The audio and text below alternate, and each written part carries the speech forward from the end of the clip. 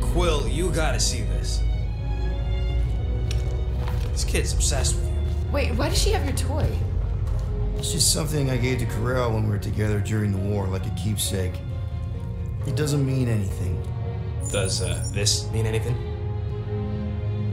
How old is the child? 12. Ha! Congratulations, Peter Quill. You will make a terrible father. Unless the child is dead, in which case, it does not matter. Wait, is this why you dragged us here? Clearly, the child is 12, and Quill was with the child's mother 12 years ago. The math is irrefutable. Did you know? This doesn't prove anything. The dates match up, so what? It's not how paternity works. It kinda is. Was Corell ovulating at the time? I don't know! We thought we were gonna die. Can we just focus on if Carell